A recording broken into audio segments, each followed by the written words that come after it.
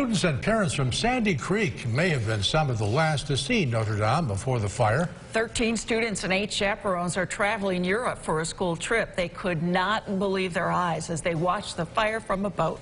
News Channel 9's Josh Martin spoke with a parent who is in Paris tonight. You know, it's just amazing. We just got pictures of it today. Students from Sandy Creek and the 8 chaperones with them made plenty of memories today while at Notre Dame. Not knowing the unthinkable would happen just a short time later.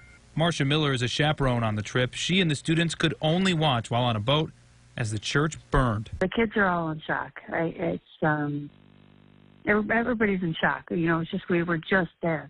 It's just I mean, I'm glad that we were able to see it. You know, the guide that was with us was just today gave us all the information about it. She was pointing out every detail from the structure to us.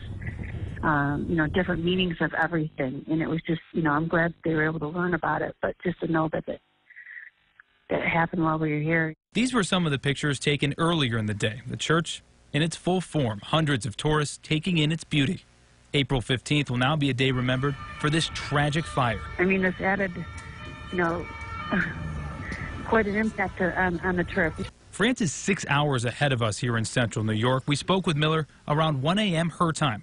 Some of the students were still awake, trying to process what they'd seen. All the kids get to journal every night about their experience. We do a journal of what our experience is per that day. So I said, this is going to be something you're going to be part of for the rest of your life. You know, you were here for this.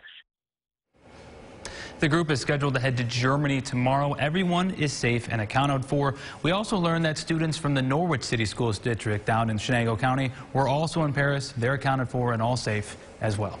Christy? Thank you, Josh. Investigators are still trying to figure out what caused the fire, but say it doesn't look like anyone set the fire intentionally. Tune in for continuing coverage on News Channel 9 for the latest, starting at 4:30 on the morning.